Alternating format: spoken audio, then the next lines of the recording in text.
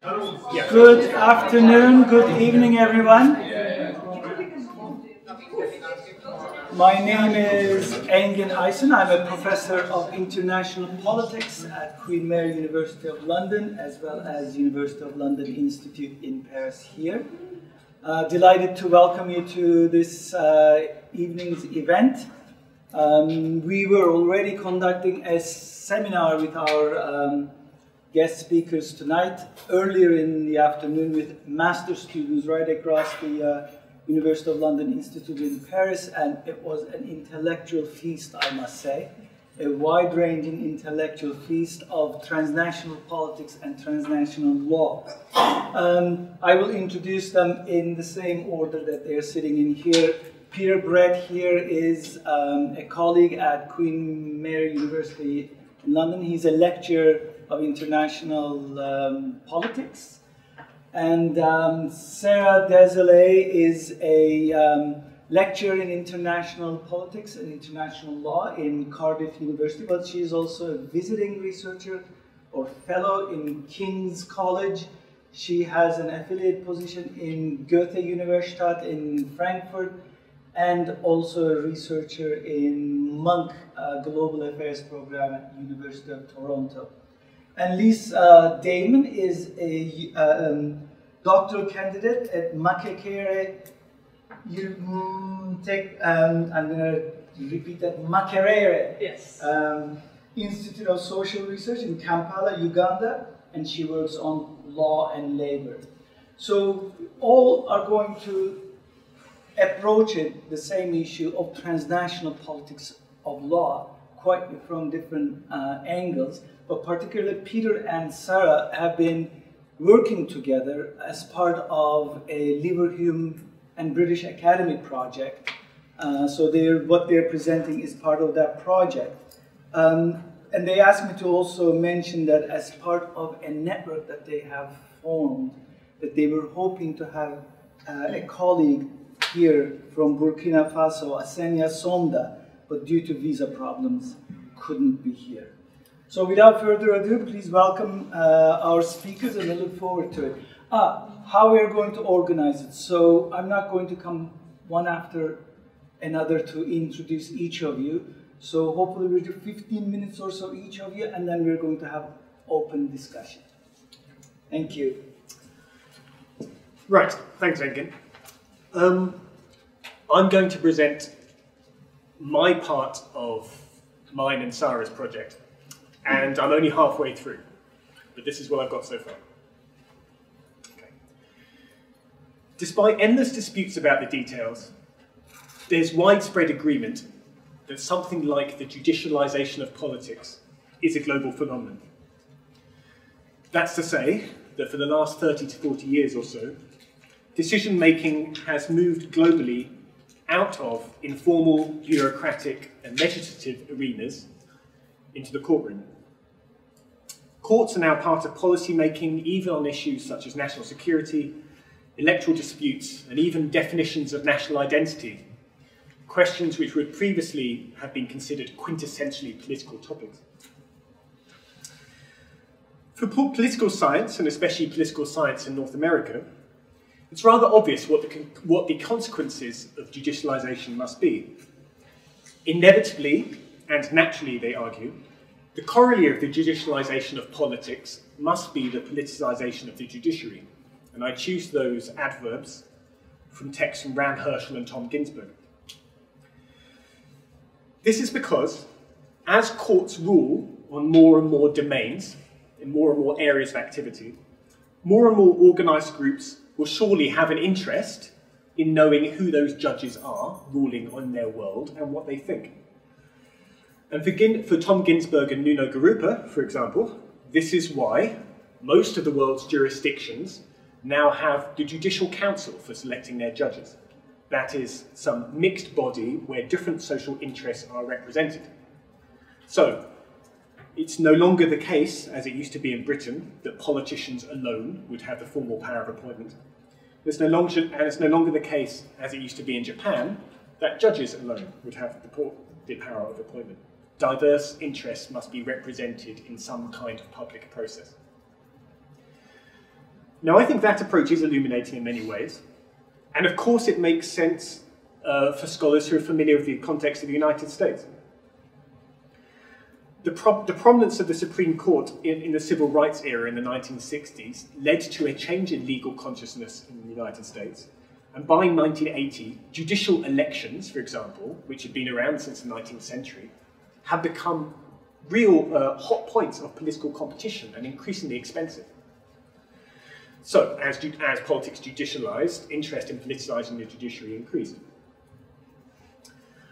But I think it's obvious, even from those authors' own arguments, that such an approach struggles with jurisdictions where judiciaries, through maintaining certain social distance from society and thus protecting themselves from scrutiny, have managed to attain some kind of specific authority. Let me give an example of what I mean by that. The classic case is the United Kingdom in the later 20th century, where the appointment of judges and the judiciary itself was simply not the object of public scrutiny and political mobilisation. Now, why was that? Classic answer says, between 1955 and 1987, it was even forbidden to judges to talk in public on even the least controversial issues, for example, on the radio. These are the famous QMUL rules.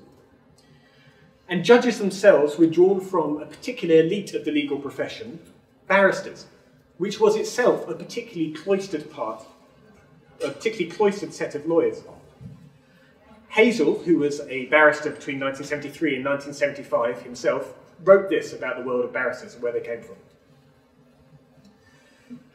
The bar, that is barristers, its geographical isolation within the Inns of Court is symptomatic of a wider social and professional isolation. Many never have lunch outside their inn. They have little knowledge of the world outside the temple. The ranks of the bar are drawn overwhelmingly from the middle and upper classes. They never shake hands when introduced, because in theory they know each other already. QCs not only wear different clothes, they sit in a different row. The little courtesies, may it please your lordship, I am much obliged, and the legal pronunciation of Latin are the equivalent of the school slang, a private language. And of course, earlier shared Oxbridge education, in particular, socialised political elites into a kind of respect for these conventions and their wider constitutional significance. All of these mechanisms of social distance, I'm arguing, serve to make the kind of political scrutiny which political scientists assume to be natural or inevitable slower and slower to emerge.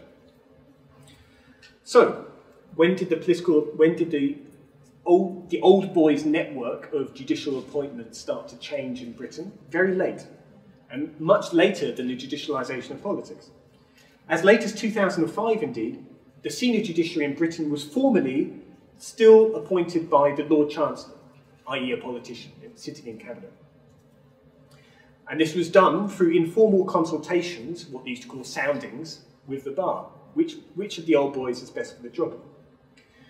In 2003, in fact, the United Kingdom was even condemned by the Council of Europe for having a system of judicial appointments that made it more difficult to argue for formal judicial independence in the states of old Eastern Europe without looking hypocritical. Now things have changed, very late. The whole process is more public, and there are serious efforts to stop the senior judiciary being pale and male. Even the Whigs are gone at the new Supreme Court.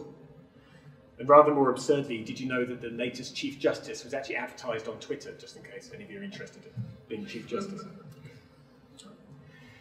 If all of that was obvious in late 20th century Britain, it's visible elsewhere too. In 1999, some of the most famous judges and theorists in Western jurisdictions, including Ronald Dworkin, the legal theorist, and Robert Badinter, who famously responsible for abolishing the death penalty in France, they met in Provence over some wine to discuss a paper by Ronald Dworkin on what was called the secular papacy. And in this discussion, which is transcribed so we can read it, they all expressed surprise at how judges were able to adjudicate questions of societal significance without suffering the same diminished prestige as religious, political, or business elites. They were surprised, in other words, at how little interest there was in actually who they were and what they thought when they were approaching these questions.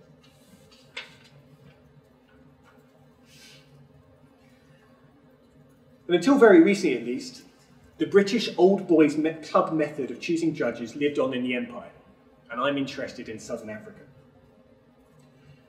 Under apartheid, South Africa itself was a classic case.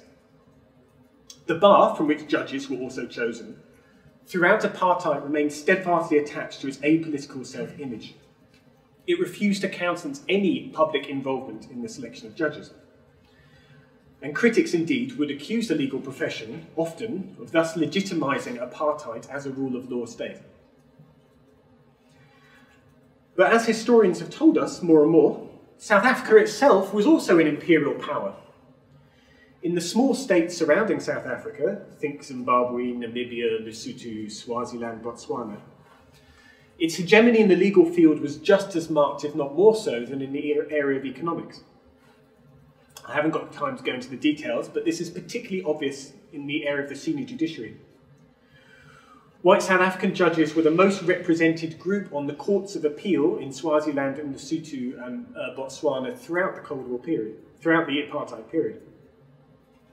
In the 1970s and 1980s, the most prominent group of these South African lawyers on the Court of Appeal were relatively liberal lawyers from the Johannesburg bar, associated with Izzy Meisels, and other judges who had refused to sit as judges in apartheid South Africa on political grounds. And these judges would sit alongside other judges from Commonwealth jurisdictions, including from the Caribbean and West Africa. And these latter appointments, this is interesting, were themselves arranged for a different transnational old boys network, one in London through the Commonwealth Secretariat. They knew who judges were and they could tell you who to appoint, and they still do. By the 1990s, that network had been largely replaced by another network from the Cape Town bar, one associated with Jan Steen, who had also refused to sit as a judge eventually for political reasons. Soon judges like Pat Tebbit or Gerald Friedman, who when they retired as judges in South Africa, they would get phone calls from the Chief Justice in Lesotho, Swaziland and Botswana almost immediately upon their retirement. And they would travel for an interview to be appointed to the Court of Appeal. Sometimes, I've learned, these interviews would take place in Jan Steen's office. And the whole interview would be rather strange. It would involve discussing a CV which everyone had already read. These were members of the same golf clubs, patrons of the same wildlife sanctuaries, and often holiday companions. Often remarkably to my mind, Pat Tebbit was in fact still head of the Court of Appeal in Botswana at the age of 86 in 2010, when he was replaced by the first white Botswana judge. The first black Botswana judge to sit on the Court of Appeal in Botswana was not until 2012. That's when it finally becomes a permanent court and you start to get formal public appointment procedures. The case in Namibia is different but not entirely dissimilar. Between 1990 and 2008, only 6 permanent appointments were made to the Supreme Court. Acting judges largely staffed this court, and they were appointed informally through largely the same means. A Zambian judge I spoke to recently, for example, was appointed in 1992 and still serves 25 years later with a break to go and serve in West Africa. And he was called the very same month after he had been forced out of his own bench for political reasons after the democratic transition. Okay. In all of those countries I mentioned, Lesotho, Swaziland, Botswana, when disciplinary hearings have involved the senior judiciary themselves, in every case, an entire slate of normally white South African judges has travelled to that country to try that judges on the Supreme Court. Okay. Right. So this is the old world of judicial appointments in Southern Africa. Recently, and unsurprisingly, these appointment mechanisms have come under varying degrees of pressure. And I argue that these varying degrees and this variation can be explained by local and political and economic conditions. Judicial selection has become a public question, in other words, for different reasons in different places. In South Africa, of course, the key date is the end of apartheid in 1994. And through an effort to restore public confidence in the judiciary, which is drastically lacking, the whole process was opened up to the extent that judges' interviews are now available on YouTube, and they are watched. And the panel is made up by a very diverse set of interests, including civil society and NGOs, most of which are appointed by, on the nod of the ANC, the political parties. That was South Africa. Botswana is a very different case. Judicial appointments have dramatically become a question of public importance since 2014-2015. A dramatic series of court cases have brought this onto the front page of the newspaper. In one case, all expatriate judges on the Court of Appeal were ruled by the High Court to have been appointed illegally. In another case, High Court judges who were suspended by their own Chief Justice accused the Chief Justice of witchcraft. And in yet another case, the Law Society of Botswana took the President to court, alleging that he was constitutionally obliged to appoint a judge who had been recommended to him by the Judicial Selection Commission. Now, in the Botswanan case, there's a lot to say about this, but at least two things are going on here. And all of them are far more recent than the judicialisation of politics, which supposedly, inevitably and naturally leads to the politicisation of the judiciary. First of all, and in stark contrast to Namibia, the legal profession in Botswana is relatively large, and black lawyers represented by the Law Society of Botswana have in particular felt excluded from judicial office by the system of repeatedly appointing expatriates. In Namibia, by contrast, the profession remains, although it's changing, divided on racial lines. The smaller Namibia Law Association has represented the interests of black lawyers, while the large Namibia Law Society, until very recently, was made up dominantly of white practitioners. That's one thing that's happening, and it's a contrast with Namibia. Another thing that's happened in Botswana very recently is that the paternalist, developmentalist model of the ruling party, which has been in charge for over 50 years, by the way, since 1966, has started to come under pressure by far the richest and most important union, the Manual Workers' Union. As late as the 1990s, the BDP conceded legitimacy to the very fact of organised labour for the first time. Throughout the first 30 years of Botswana's independence, it had argued successfully that it was simply unpatriotic to go on strike. By 2012, this had changed dramatically. In the mother of all strikes, as it was called, the country was paralysed. For about 8 weeks, operations were cancelled, schools were shut down, and political elites were scandalised by scurrilous songs and cartoons making fun of their appearance and speech.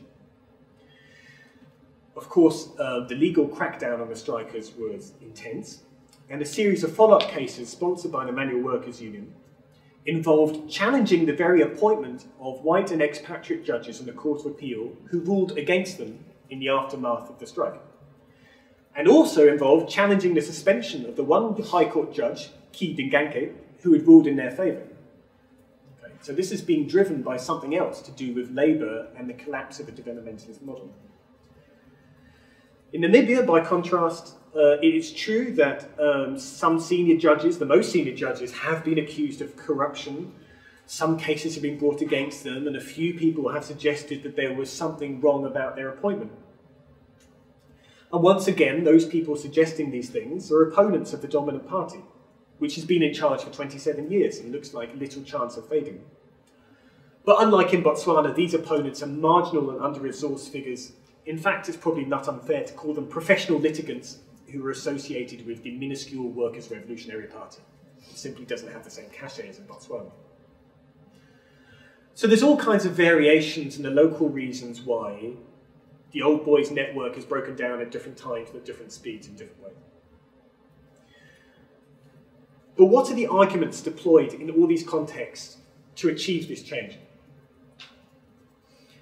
Well, they're the same arguments that had been deployed to advocate gradual reform in Britain and dramatic changes in South Africa after apartheid.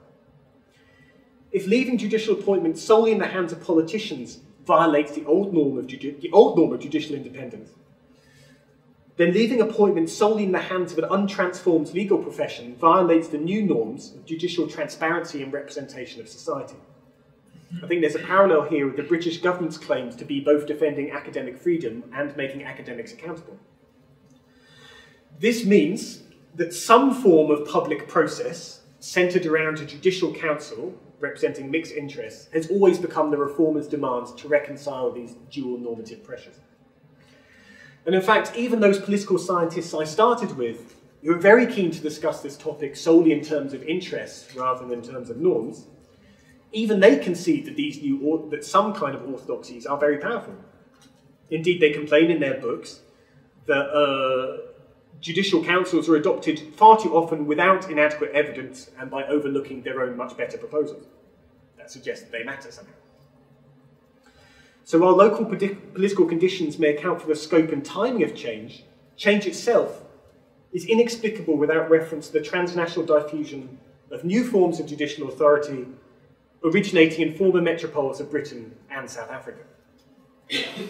So in conclusion, while liberal political theorists of the mid-20th century looked to law as a source of authority for governing pluralist societies where more substantive authorities, be they moral, political or religious, appeared discredited, they looked to the senior judges on this view became something like the secular papacy, and the legal profession as a whole became something like Alistair MacIntyre calls the clergy of liberalism.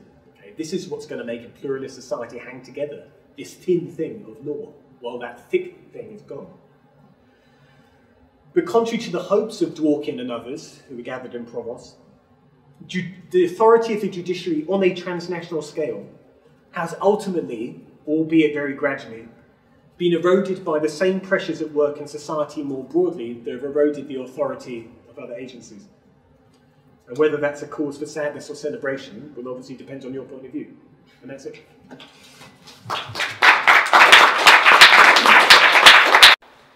So, good evening. I'm going to talk about another white and expatriate club, but coming from a different point of view.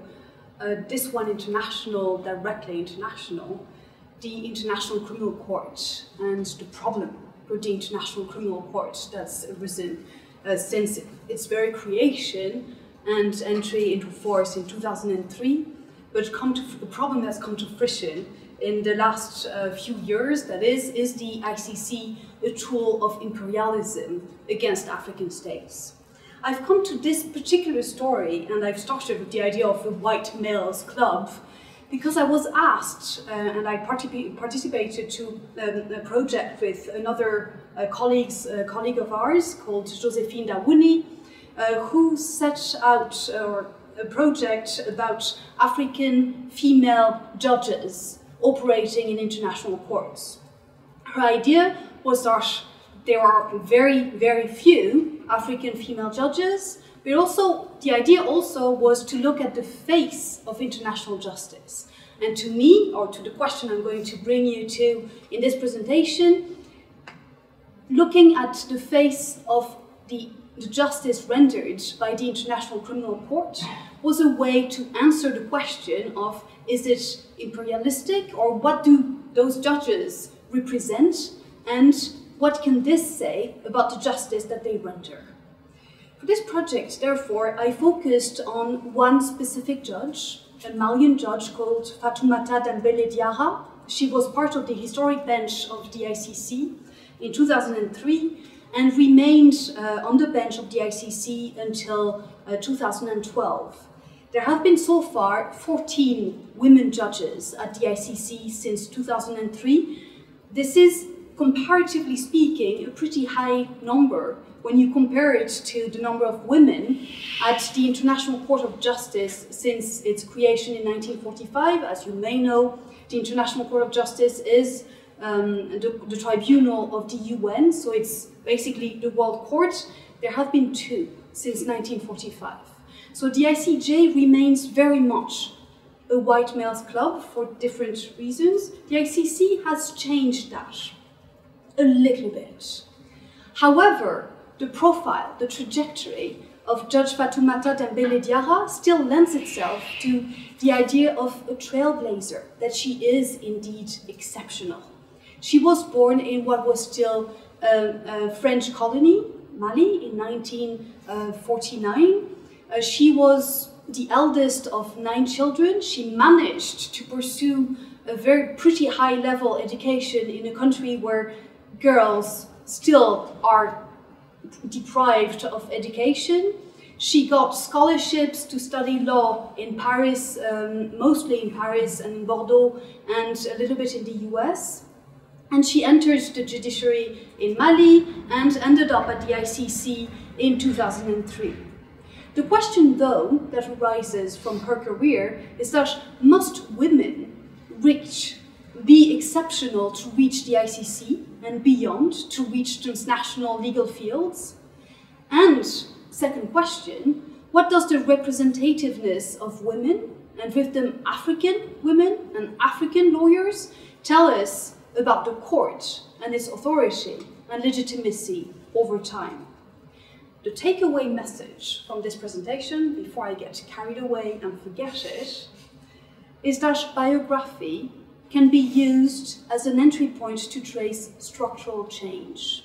So my presentation is going to be a little bit about both, about method, about research agenda, or setting a research agenda, and some empirical conclusions from this specific case study. So biography can be used as an entry point to trace structural change at two levels. The first one is in the relationship between law and politics at the national level. And here I'm talking about the trajectory of the state. The position of lawyers, and of course here we're talking about a specific kind of lawyer, it's an elite lawyer. The position of an elite lawyer in the field of state power of a particular state can help us understand how the structure of power has evolved over time. That's one aspect of it. The second aspect is, obviously, this particular judge has had an extremely internationalized career. So the international has played a role in her career, but her patterns of internationalization, in other words, her path to the International Criminal Court, can also help us understand Mali's uneven and unequal connection to the world over time. In other words, it can be a clue to understand power relations between the global north and the global south. Let me unpack these two propositions.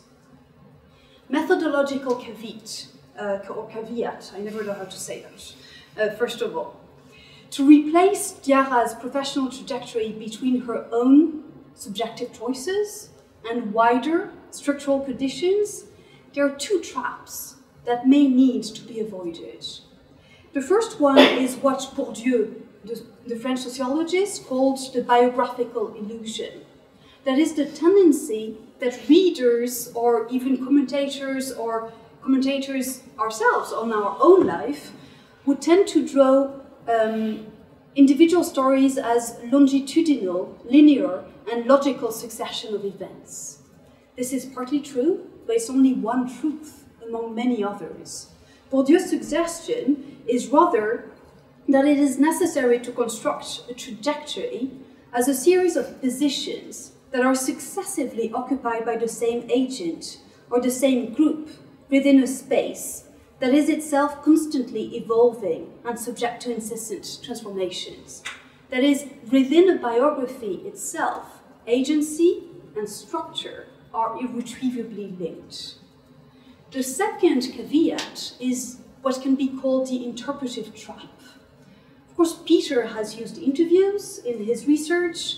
I'm sure Lisa uses interviews as well. I use interviews as my main method of gaining some truth about social matters and about social change.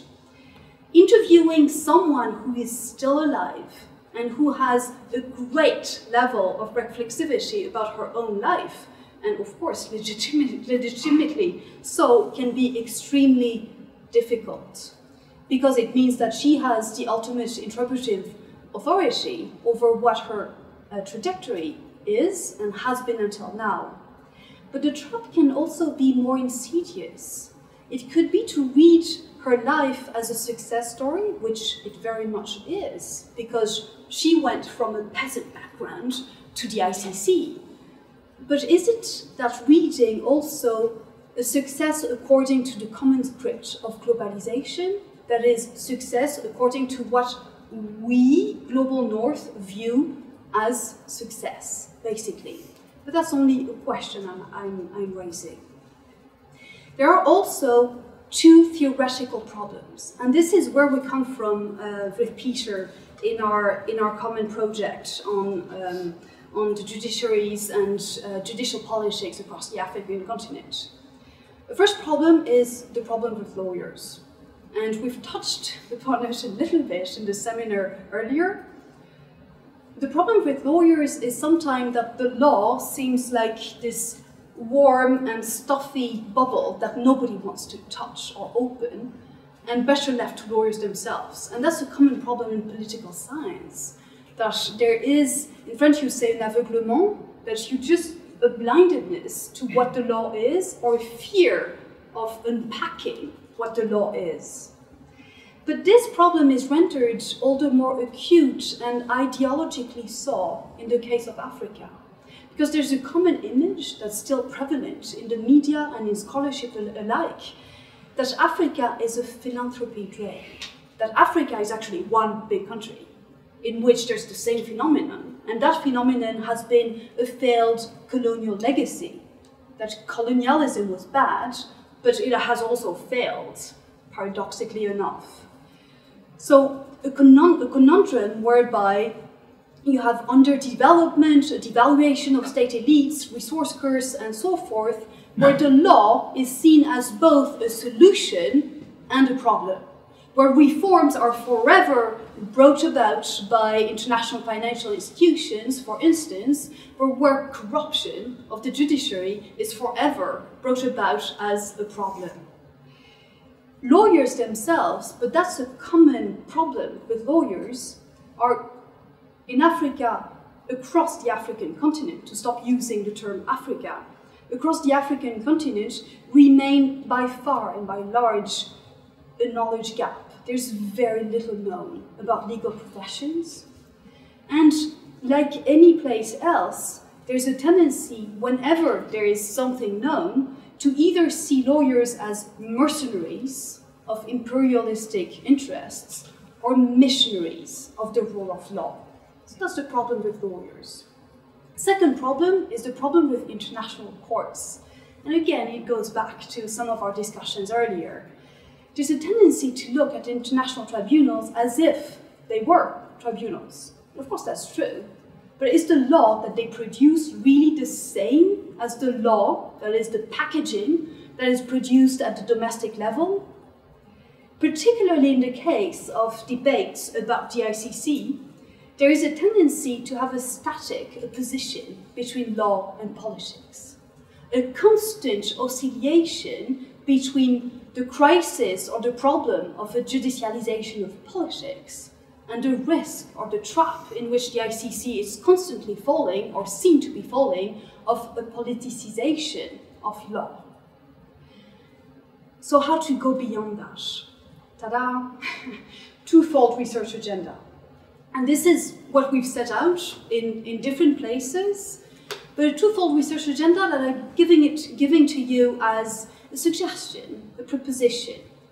The first one is to look at lawyers as themselves bearers of structural change, bearers of transformations of sovereignty. To look at lawyers as builders of the state and brokers of sovereignty. It's a story that's actually very old. It's one that's part of the fabric of the United Kingdom. It's one that's very much part of the fabric of France.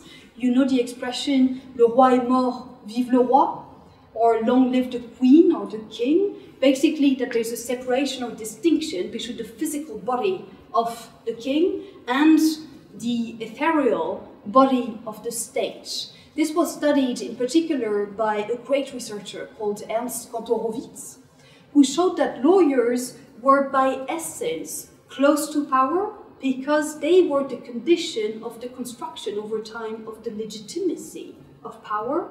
But to do this, they also had to play a kind of tango dance with power. They had to distance themselves from politics, because otherwise they would simply be swallowed by power, and there wouldn't be any autonomy. This condition, this tango dance, is the very condition for the autonomy of the law and the autonomy of judiciaries. Otherwise, you don't have any civil system or any rule of law that actually functions. But it's a kind of troublesome or ambiguous tango dance. In the case of former African colonies, and in that sense, colonialism is an essential term to understand, to unpack, an essential period also to understand. These contradictory positions of both closeness to power and remoteness were favored by imperial and post-colonial realms. Why? Because the law enabled an economy of violence and favored also the possibility of legitimacy. But it also positioned lawyers as both collaborators and intermediaries of powers. Two researchers called Pugh and Ogwamanam, who have studied the case of Nigeria, talked in particular of lawyers as the Frankensteins of imperial creation.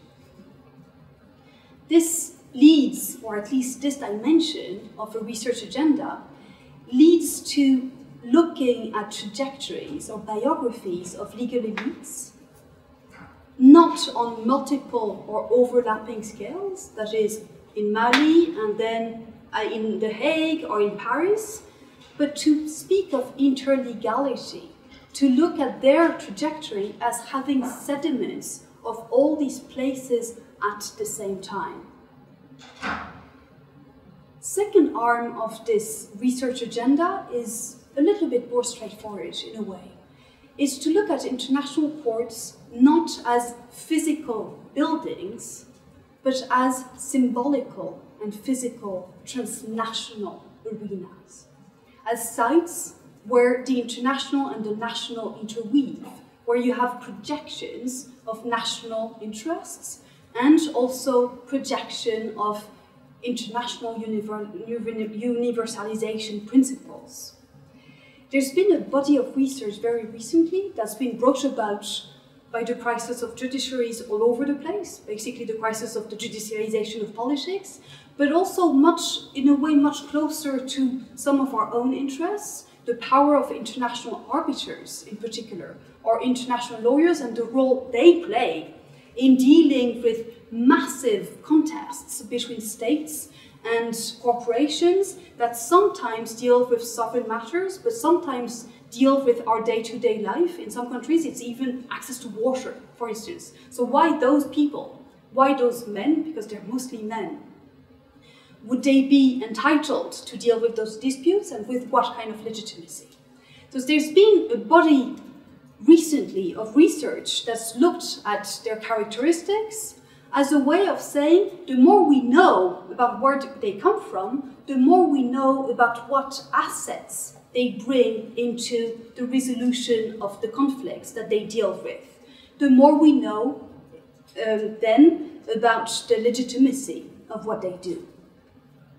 So beyond this proposition for a research agenda, looking at lawyers as builders of the state and intermediaries of globalization and international dispute resolution mechanisms as transnational arenas, this has led me, on the basis of an interview with Judge Fatoumata Dembele Diarra and wider research on the ICC and judges at the ICC since 2003, at two series of conclusions. The first one pertains to the position of lawyers in the trajectory of the state of Mali. I won't go too much into the details of that. It's all in the chapter that I've written, so I'll very gladly distribute and circulate it. But there are two elements that are extremely interesting in her trajectory and that can be illustrated in other lawyers or internationalized lawyers of similar origins in a way, all over or coming from all over the African continent. The first one is that Mali has gone through a series of military regime and has, as you may all know, is still in the grip of a pretty violent war, but has been democratized to some extent. Contrary to all other former French colonies, Mali severed the ties that it had with France pretty early on, under its first president. And this had a pretty interesting consequence in terms of the legal system. You may think of independence as a break in time, as a moment where everything is going to change, as basically a revolution. But just like the term revolution, it boomerangs back, right? You can't build everything from scratch. all over the African continent and former African colonies, judicial and legal decolonization sometimes took 20, 30 years. Sometimes it was never achieved.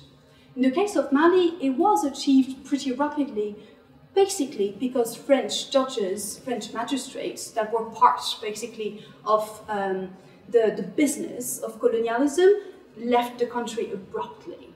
But it still didn't mean that the legal system completely changed. It still mirrored the French legal system, and also meant that all the lawyers that you could call the legal lawyers of the Malian regime up until now still got their credentials by going to France, by studying at the Sorbonne, by going to the ENM, which is the École Nationale de la Magistrature, and so forth. That's the first element. Second element is that because it was a military regime and it oscillated between a little bit of opening up and then closing down, lawyers had constantly, and this was the case of Judge Diarra, had to navigate the tightrope of opposition or ambiguous cooptation. Even Diarra was close enough to the regime that she could still get a job, basically, throughout her career, extremely close to the center of power, but autonomous enough to retain her own legitimacy. So how did she retain that legitimacy? One possible hypothesis or answer is the international as an asset, that she had international networks, that she was herself a human rights advocate for the rights of women and children, and doing that, she had networks all over the world, and particularly in the US, which didn't mean that she was so much protected at the domestic level, but it meant that she had a path to the international, and she could then come back to domestic level. Second conclusion, empirical conclusion, is about African women judges at the ICC. I've mentioned that there have been 14 women since 2003, among which there have been 5 African women. It doesn't seem that much. African states represent the biggest regional group of the Assembly of State Party to the ICC, which means that if ever the African Union decided en bloc to leave the ICC, there would be no court anymore. It's just unfeasible. But what's interesting, though, is that there have been 5 women out of the 8 African judges that have been elected to the court, which makes actually the African women contingent among African judges extremely large. This will be my last sentence. It raises a kind of interesting question. We are in a situation of apparent backlash by African states against the ICC. I say apparent because there's no actually a real consensus among African Union states. And Burundi is thus far the only state to have actually pulled out of the Rome Statute. But why have so many women been nominated? A cynical answer would be that states do not care that much about the ICC. A less cynical, but still very cynical answer would be that they've been pressured to do so, because all the women that are judges at the ICC have a specific profile. They're advocates for women, they're advocates for children's rights, they really correspond to something that is pushed by the international donor community. Or else, well, I leave it at that, and I'll stop there.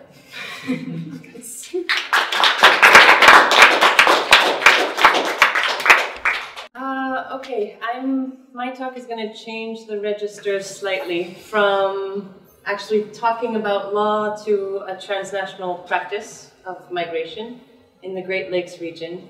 And there are encounters with law that come up between migrants themselves with national and international law and the scholars of migration having to discuss law and how it interacts with migrants. But first I wanted to sort of situate a kind of politics of discussing this question of migration, since it's such a political issue. Just to point to the difference from how the politics are determined from where you're discussing the matter from. I had a dinner on Sunday night with a friend of mine who has spent 10 years in the region and who worked on migrants in Burundi, Rwanda, and Uganda. And she's just moved back here, and she's taken up she's a photographer, trying to find the right way to discuss migrants crossing the Mediterranean. So she's now on a ship in the Mediterranean taking pictures. And she had shifted registers 6 months ago. We were in Kampala discussing how the major issue of migrants in that region was to try and humanize their lives by de-dramatizing them. Now she's here and she's taken up the politics of dramatizing their lives to get through a certain callousness of residents of Europe in relation to these migrant lives. So I'm still in Kampala, so I'm still discussing the issue of migration and trying to counter a local NGO state discussion about migrants in the area.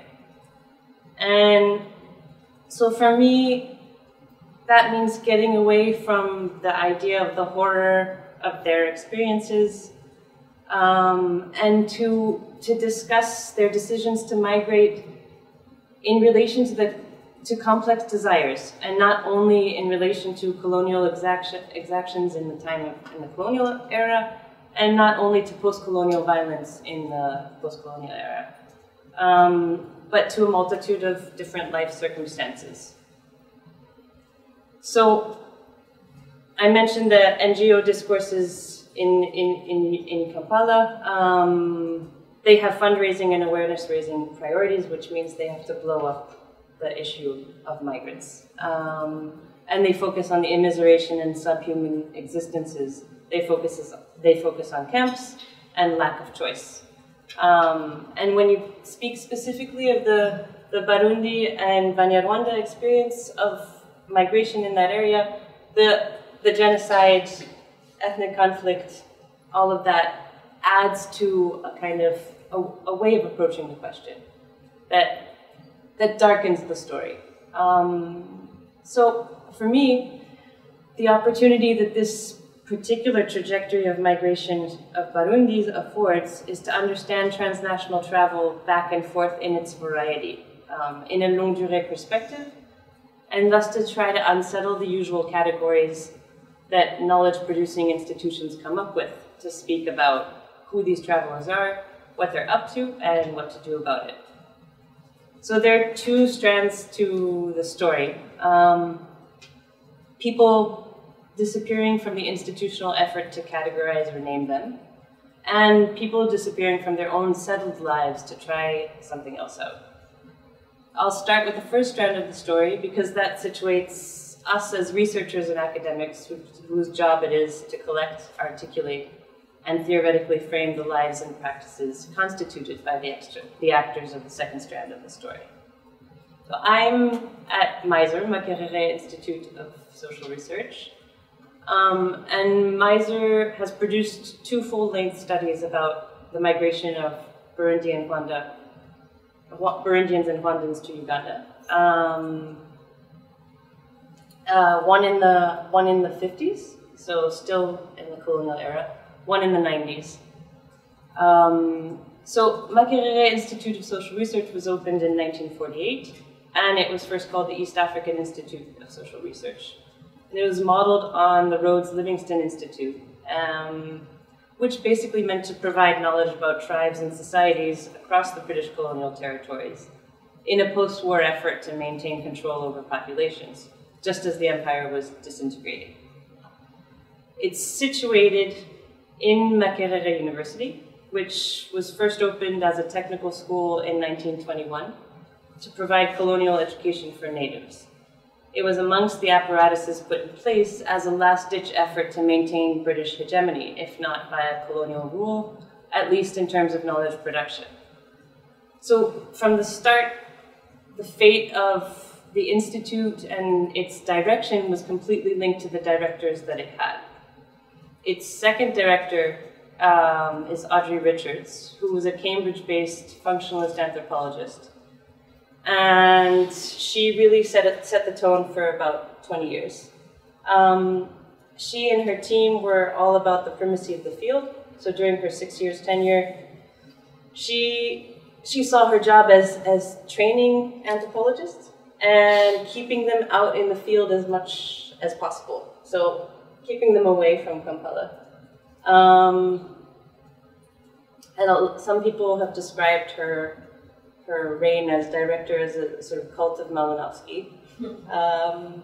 In any case, the place was still a colonial institute with the colonial administration commandeering studies. So one of these was a study of labor migrants from the Belgian territories of Rwanda-Urundi, which were administered together by the Belgians. So the explicit questions they were asking were, how do they come? How do they integrate or not? And what are the effects of their presence on Baganda society?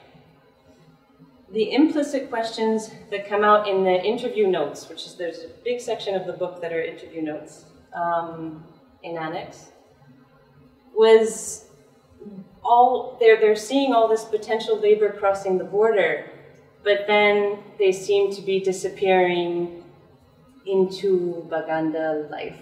So where is this labor? And it was a concern both of the Asians and the European factory owners and plantation owners, but also of the Baganda landlords who had cotton fields and who needed the labor. So there's this constant sense of the urgency of labor that you see crossing borders, but that you don't really see materializing enough as laborers. So the first set of questions are explicitly answered via observation at border crossing points and interviews with Burundi migrants and Baganda peasants and landlords. And the second set is not so much answered as specified. And this is where the question of the law and its capacity or not to control populations by naming or categorizing them becomes salient. So in order to distinguish an immigrant from a native under the law, there has to be some sort of territorialization of the concept. But when there are multiple coexisting concepts of nativeness under the law, things get a little tricky. The problem at this point in time is that there were two types of native. There's the protectorate native and the African native. And thus there were also two types of foreigners. There was the African foreigner and the non-African foreigner. And this causes a lot of confusion in their discussion of political incorporation options for immigrants. So in the study, there's three versions of the problem that come up. The first appearance of the term native is in a discussion of alien land ownership, whether it's possible or not. In the Buganda Land Law of 1908, it says that the consent of the governor and the Baganda Parliament is necessary to sell land to non-natives. To explain this, Richards reads back into it a definition of native found in an ordinance of 1945, which calls a native any person who is a member of or anyone whose parent is or was a member of an indigenous African tribe or community. Indigenous here presumably means of the protectorate, but it's not clear as the following discussion shows. It seems that the non-native of the 1908 land law referred to non-Africans, since the Baganda Parliament passed a resolution in December 1951 that the land law of 1908 should be amended to read, the landlord will not be permitted to sell land to anyone who is not a Muganda, in lieu of to one who is not of the protectorate. And this actually points to a third, more constricted definition of native as of Uganda, which is only one of the several kingdoms of Uganda. The second time the definition of the term native comes up is regarding political incorporation via local councils that were established in 1951. And it's unclear, even in the law, whether participation was based on indigeneity or residence. Thus, although immigrants did participate, according to Richards, this did not mean they were legally considered natives to protectorate or Buganda law. And the third time it comes up is in a section written by Mukwaya, who was one of the researchers trained by Richard, on the criminality of immigrants. And he writes, "The laws of the Protectorate are definite on this question of immigrants living in Buganda. An immigrant is subject to the local chiefs and the Buganda courts as soon as he arrives in the country. This is because every native is subject to the local authorities, and the term native, as defined by the Protectorate Ordinance, includes any person whose tribe is a tribe of the Sudan, the Belgian Congo or Rwanda-Urundi, the Protectorate or the Colony of Kenya, the Tanganyika Territory, Nyasa land, and includes the Swahili." This last definition tends to resolve the issue of whether or not resident labor immigrants could be represented in the local councils, as these were part of the native authority bureaucracy, which territorialized tribes. Some scholars see this native problematic in a wider context of a politics of indigeneity, subscribed to by the British Protectorate. British definitions of indigeneity depended over time on how threatened their role was. So until the Baganda and immigrants actually joined forces against landlord exactions in the 40s, an immigrant was to all intents and purposes a native in the eyes of the state. Then British support for a nationalist Baganda movement called the Kabaka Yenka was an attempt to break the coalition and make a political distinction between who was native and who was not. The confusion around nativeness is, of course, steeped in confusion around the delineations and definitions of what is meant by ethnicity, tribe, caste, class, status, and occupation, which occurs throughout the literature on the region. So it seems concepts of nativeness and foreignness can only be understood in relation to a history of power and its institutional reasonings. And although the discussions of nativeness under the law are almost footnotes to the Richard study itself, it seems to offer one angle to answer the question about where all these immigrants have ended up. The ones that she and her team of anthropologists describe with an image reminiscent of World War II refugees in Europe, walking single file along the roads, destitute and disheveled, disappear within the legal category of native, because those defining legal categories at the time were more concerned with distinguishing black from white, African from non-African, so the Barundi were often considered quite native before the law. The second study, so now I'm fast forwarding to 1990s, early 90s, was again commissioned by the state, the post-colonial state, and produced by the Institute. At this time, the credentials of anthropology had been seriously undermined as a colonial science, and with attempts at Africanizing knowledge came a shift to sociology and its methods from the late 60s. The Institute had been renamed the Makerere Institute of Social Research, and its research agenda had been nationalized, meaning the research field grew tighter and tighter, and its geographical range closer and closer to Makerere itself. By the time the author of this study, Gingera Pinchwa, became director of Miser, several directors had resigned because of the lack of autonomy of Miser in relation to Makerere and the state. As one writer put it, Miser had no local consumers of academic research products, not even Makerere University. The study itself was produced in the early 90s after structural adjustment programs and privatization had turned Miser into a consultancy hub, and the problem of Miser's relevance had been solved by producing widely circulated reports for donors, NGOs, and the state.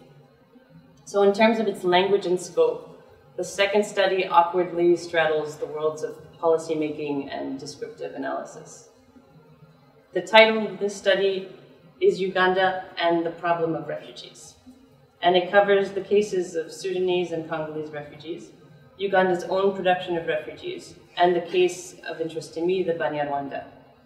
So this term, Banyarwanda, is a kind of throwback to the colonial era, referring as it does to people from the Belgian colonially administered kingdoms of Rwanda-Urundi together.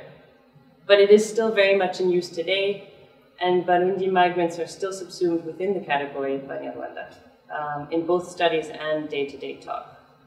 This is yet another category, like that of the native earlier, in which the specificity of a Barundi migrant life experience kind of disappears. What is striking in this study is that the migrant-native dichotomy has been completely replaced by a citizen-refugee one, and the legal discussion turns around to what extent Uganda's refugee law complies with international refugee law, and to what extent both of these are enforced in practice. Ethnographic methods more or less disappear, except for one study of Banyarwanda refugee living conditions within one of the camps. And the major implicit question driving the study seems to be why were so many Banyarwanda living in Uganda for generations joining the Rwanda Patriotic Front in their long march back to Rwanda. In 1993, when the study was produced, there was heated public debate over a report which recommended the naturalization of all Banyarwanda refugees, a promise made by Museveni to those who had joined him in the NRM guerrilla war to seize power in 1986. There was also debate over whether Kinyarwanda and Urufumbira languages should be allowed on state radio. Museveni ended up withdrawing the naturalization offer because it caused too much political strife with his political adversaries. But the main issue for those Banyarwanda living in Uganda was their subsumption under the category of refugee, whereas many were nationals from as early as when the colonial boundaries were drawn. Others were semi-nationals whose parents had come as labor migrants and settled in Uganda, and a whole slew of others were post-colonial migrants, perhaps refugees in their day-to-day experience of living in Uganda, but were not officially registered refugees, either with the UNHCR or the Ugandan state, often because under both international and Ugandan law, registering as a refugee meant having to live where the state told them to live, usually in settlements or camps. And although this was not necessarily enforced in practice, there was also always the possibility that it might be, since such was the law.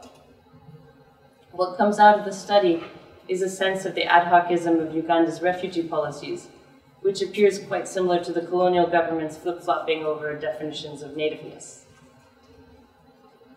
A fairly close link can be made between the political fears and aims of the different political regimes since independence and the legal definitions of refugees they produced, their desire to comply or not with UNHCR regulations, and the efforts or not made to enforce refugee law.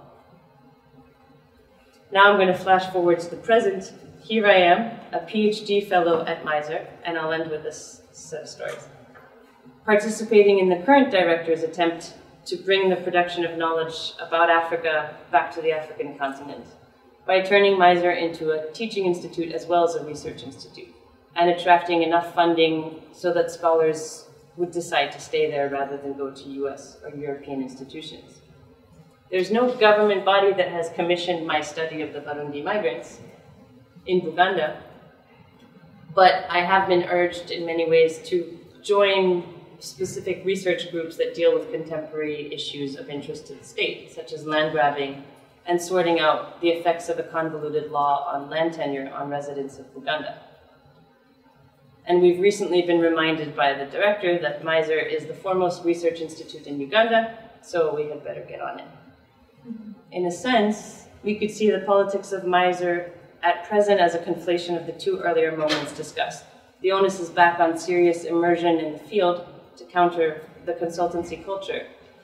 But in order to justify this move to both the Ugandan state and the greater Makerere University bureaucracy, we're urged to produce knowledge relevant to both the state and the university.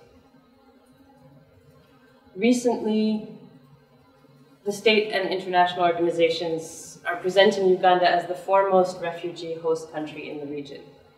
The figure is something like 2 million refugees at this point, registered refugees. But as I said earlier, my interest in Barundi migrants is to think through the stories of travel and displacement which do not fit the post-colonial refugee or colonial labor migrant categories. To finish up, I'll just say a few things about 3 women that I interviewed last year for a pilot study on women migrant domestic labor in Kampala. The first is Maureen, who was my neighbor's nanny in the compound I lived in upon arriving in Kampala. Her grandparents had come in the early 40s after having participated in one of the many anti-colonial revolts that took place in eastern Burundi at the time.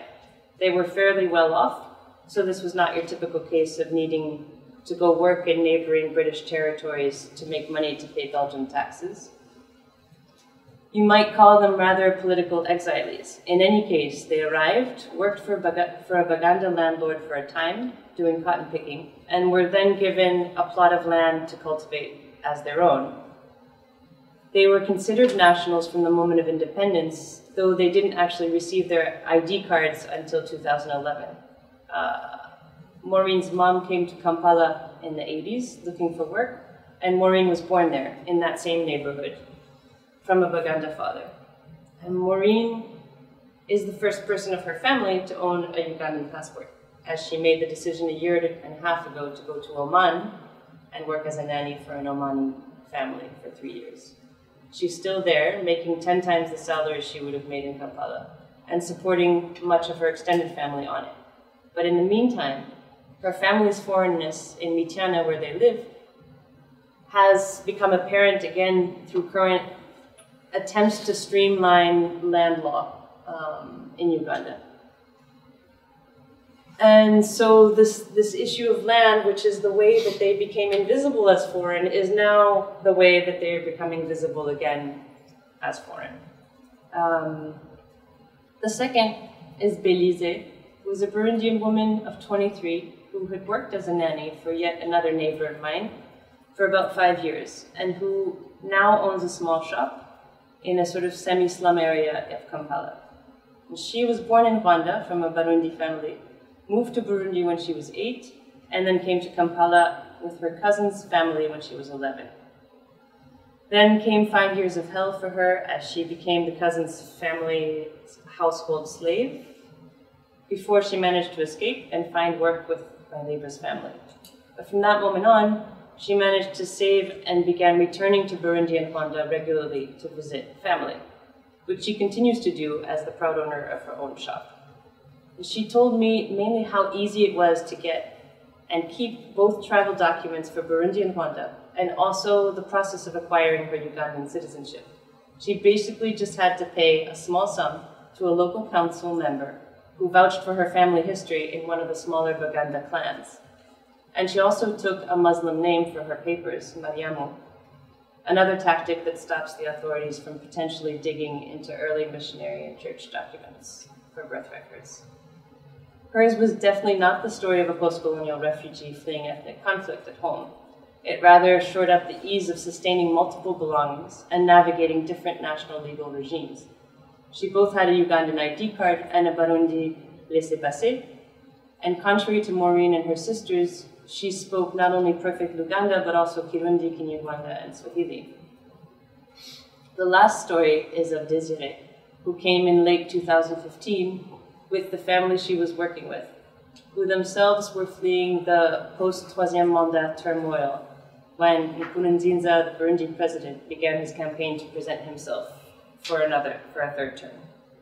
Her employers were upper-middle-class journalists who felt like they needed to weather the storm outside the country. She came along for the ride. They first went to Kigali for a few months, but were then given 48 hours to leave the country with no explanation, and they landed in Kampala. While her employer's family did not risk going back over the year and a half they lived in Kampala, Desiree made the trip back and forth many times to visit her family, with no Ugandan residency permit to speak of. All she needed to cross borders was her Burundian state-issued laissez-passer. Her life in Kampala, contrary to the two previous cases, was very much cloistered within her employer's house and that Barundi community around them. So there are two ways in which Desiree disappeared from the life she was living in Kampala. The first was by narrating an imaginary life for herself to her family back home, to whom she said she was no longer working as a domestic laborer, but was running her own import-export business in the region. The second was by actually deciding to run away from her current employer, another upper-middle-class Barundi family for whom she was working since August. This second move to run away collapsed the first imaginary disappearing act, as her employers used their networks to find her back in Burundi, and the whole story unraveled before family and friends as they had to scramble to find the money to pay back her debts. One of the tropes that links these three stories of migrant lives in Uganda is the way they're punctuated by acts of disappearance and reappearance, literally, legally, and socially. It's also the way Burundi informants themselves, both to myself and in the few ethnographic studies produced in Burundi, amongst returnees from Uganda, refer to this particular migrant trajectory. They call it kurobera, which means disappearing for a time. So to finish, I don't know how successful I'll be, but I would like to try and disappear this project from the usual categories employed to discuss migration on the African continent, while also problematizing the major framing question to which many political science and anthropological studies try to provide an answer, which is basically, if the history of Africa from the 5th century onward is one of constant migration, then why are ethnic identities still so important?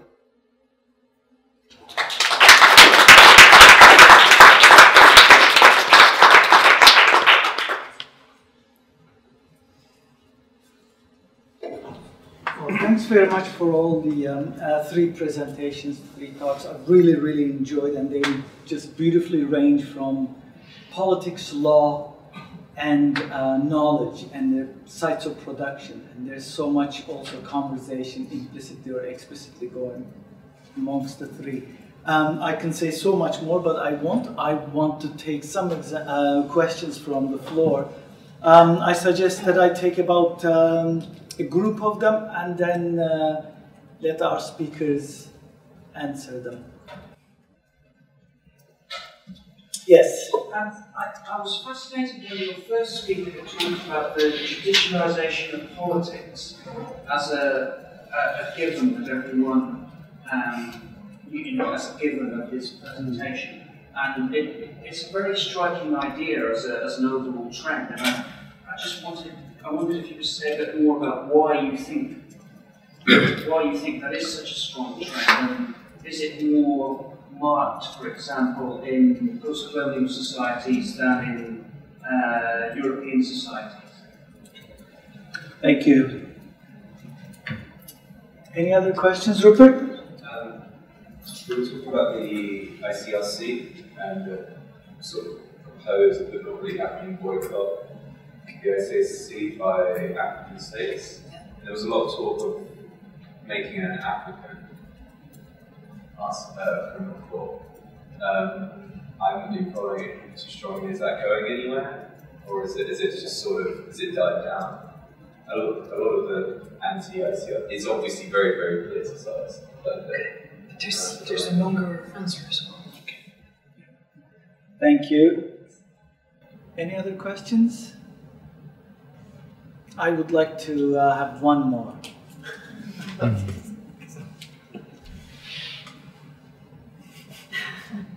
Silence helps thinking.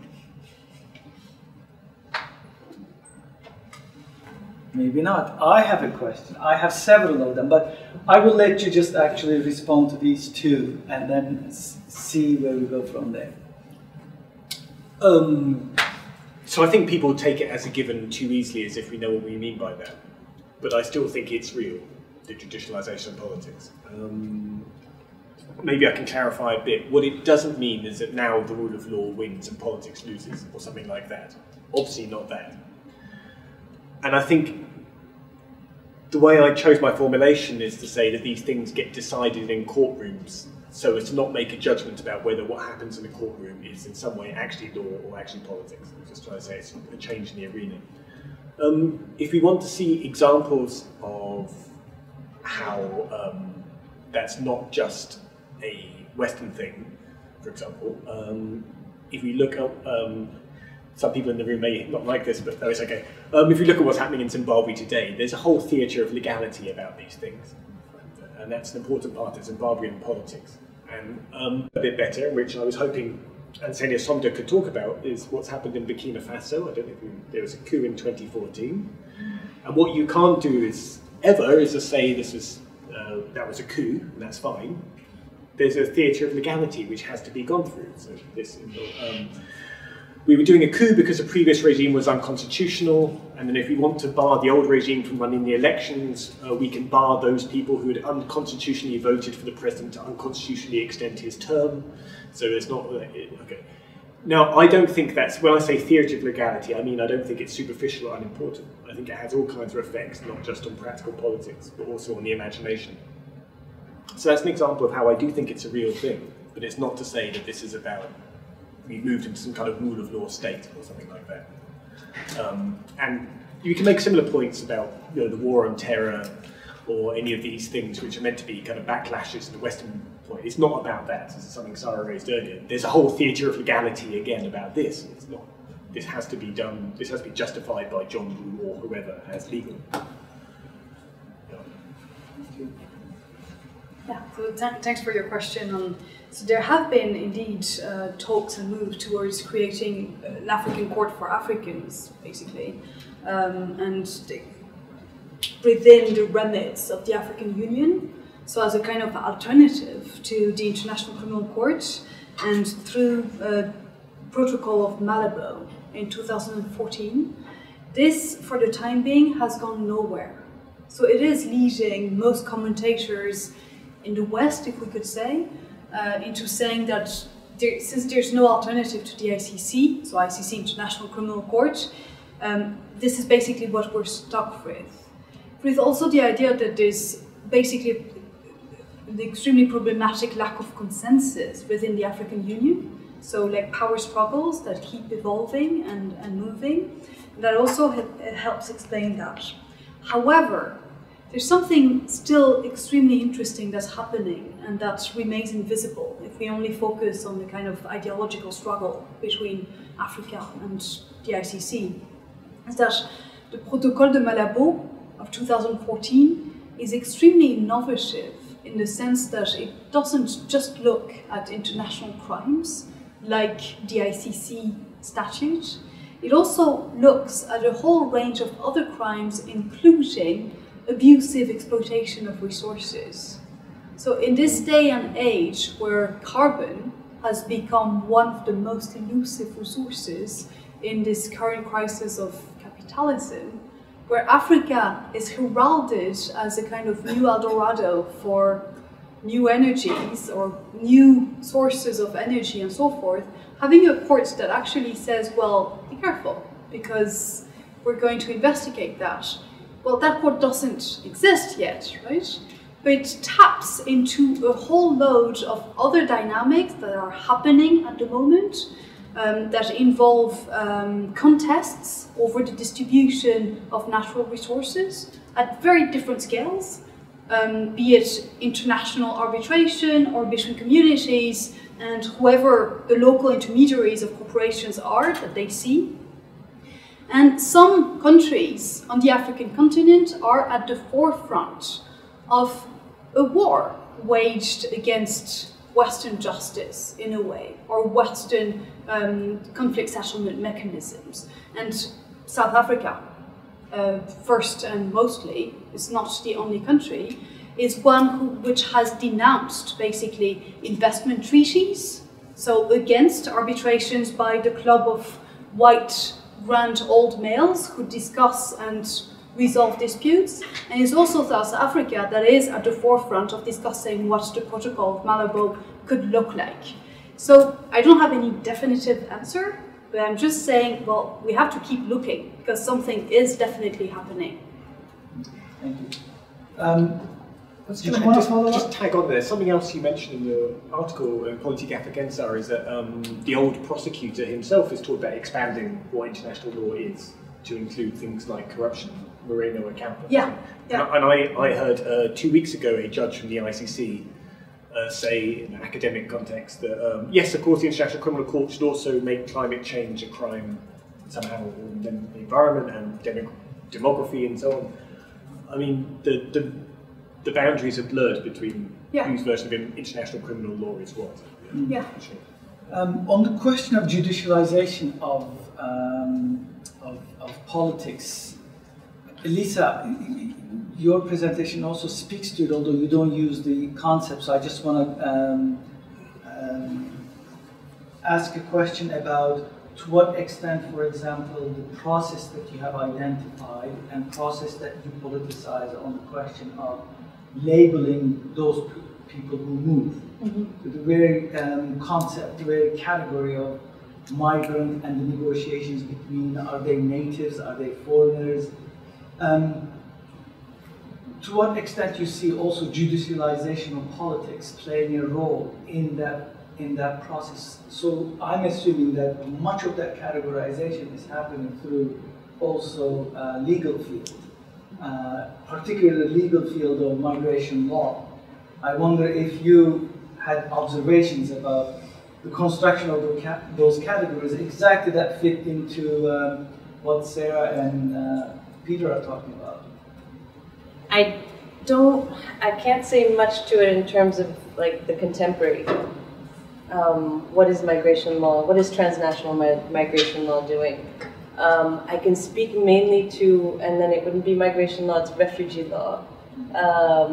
That's what comes up in the second study that I was talking about, where there's a constant, well, there's 3 negotiations going on. There's international refugee law and UNHCR implementation, and then there's a competition with the Ugandan state, and that state, in that period that they discuss, it changes several times. It's Obote, and then it's Amin, and then it's Obote again, and then it's Museveni. So each state has its own politics of whether it's important to them for refugees to be named as refugees and to comply with UNHCR categories and what you have to provide to refugees in your country. There's that negotiation, and then there's the one between actual refugees and whether or not it's a good idea to register as a refugee. And what I don't know is the details of how that might change law. There probably are some things to investigate in that level, but in terms of speaking to actual migrants, when it becomes the moments that it becomes useful to claim refugee status is the moment when the politics of the government are against the migrants. At that moment, it's safer to be under UNHCR law in camps. And in any other moment, it's really not a good idea to be in that camp situation in relation to the larger community, in relation to the fact that they have, I mean, Burundians and Rwandans and Ugandans have multiple family links over generations from one place to the next, which is kind of what I'd like to shore up to undermine the categories. Thanks. Louise. I have a question that sort of follows on from that, in fact, and again, an attempt to sort of like straddle this. We've talked a lot about where we understand, the types of law which are by we understand as through the international or potentially transnational lens. We talked in the seminar earlier as well about lawyers acting as kind of intermediaries in their distance but proximity to power. But I'm thinking, want to kind of just throw into it a more, a French example of migrant labourers.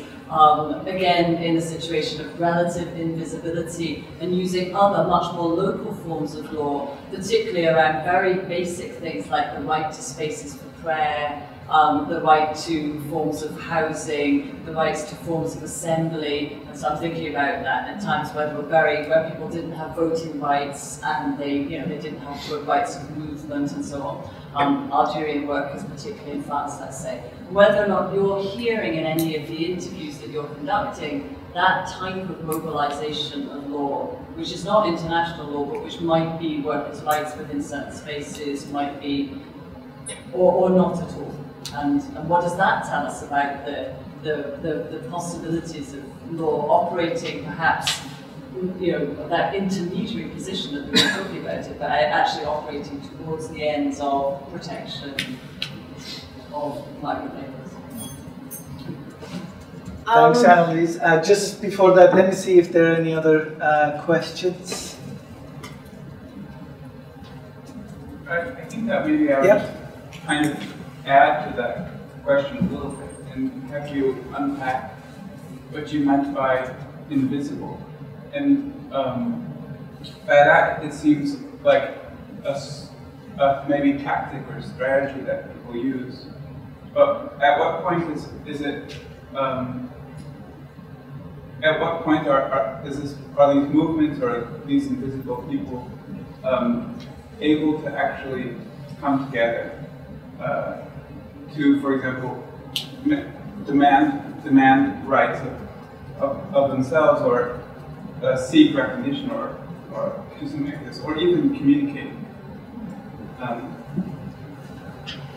Thanks, Jordan. Maybe you should just respond to those two. Okay. Let me start with the end of your question about communication.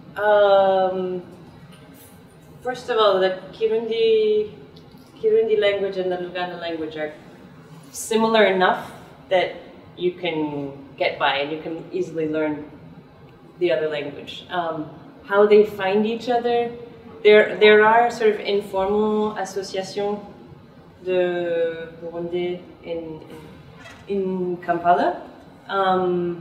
The two studies that I mentioned, they point to the fact that because of this like longue durée perspective of this migrant trajectory, there are large networks of people who know who is where and where they came from, and messages, well, back in the colonial era, messages were passed how families were doing via those kinds of networks. So communication amongst as a community, even in a Kampala of today, which is a sort of huge, sprawling city, are still fairly simple. How do they?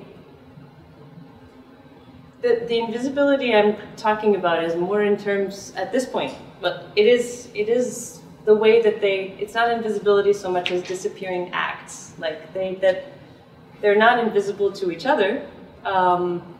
They're not even that invisible to Baganda society, because the Baganda society is constantly negotiating how much a part of their society these Barundi and Banyarwanda actually are, and that over a long period of time. So that goes through mechanisms like defining your clan, like your clan history. So there are clan histories that are much closer to Baganda clan histories, and their names are somewhat similar, or they speak to each other. They know each other from a long time ago. So that's a way of that I'm bringing it over to your question, which is that's local law, local genealogy or customary law. That's a way of, it's using that kind of law, which is not necessarily law that's written up, that a kind of protection, that I've seen a kind of protection take place. So showing kinship ties and being able to tell a story about kinship ties, which is kept in the memory through customary law. So not at all using the state intermediary position outside a sense. I haven't seen it, but it's a really good question that I'll keep in mind, because maybe there are. Thanks, Lisa. Any other questions? I have one burning question, and maybe that should be the last one before we have some drinks. But my burning question is particular to Peter and Sarah. The question I want to ask is that I really appreciate the specific and precise description of fields that you're providing, legal fields, and the ways in which, how, in the case of Peter, judicialization of politics is playing itself out, and in the case of Sarah, you also use the inverse of that, politicization of the judiciary. The question I want to ask, and you can decline it in different ways, but in broader speaking terms, speaking broadly, is there another narrative? Is there a narrative that you would fit what you're describing in terms of what is happening right now in international politics, let's say, or transnational politics, however adjective you want to use to describe the politics to which this legal fields fit? Clearly the grand narrative, and I'm not asking for a grand narrative, but the grand narrative that these narratives reject is a story of imperialism and colonialism a la 19th century or 20th century. So the exercise of power in the context of a continent is moved into a different modality.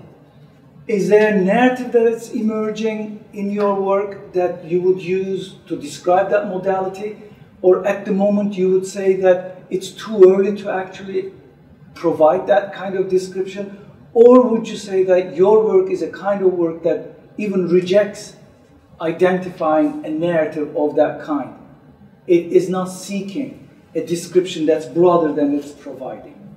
And I hope this burning question is clear enough.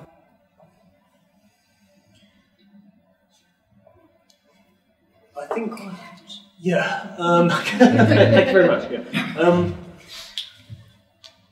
Okay, I'm not seeking a replacement or a large narrative, so I can say that. I mean, there's all. I think what I'm saying is, things are pushing in different directions here. And one way of describing what's going on here is in Southern Africa.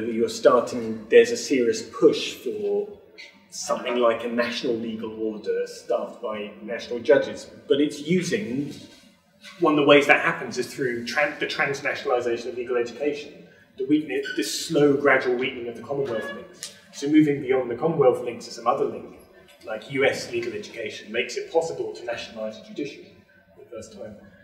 Whereas previously, the only country in the region which had really done something about the colonial inheritance had been South Africa under apartheid.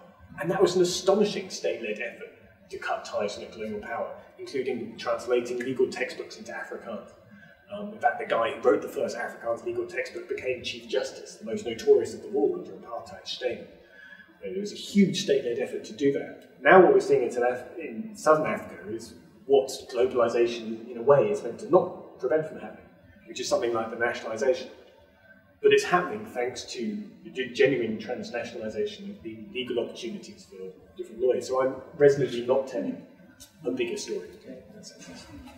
Yeah, I would tend to say the same. That like in the past years, I've been more and more influenced by historians rather than political scientists, particularly people like Frederick Cooper or others, who have had the capacity throughout their careers. So obviously we're talking about people who are in their 50s, 60s or 70s sometimes.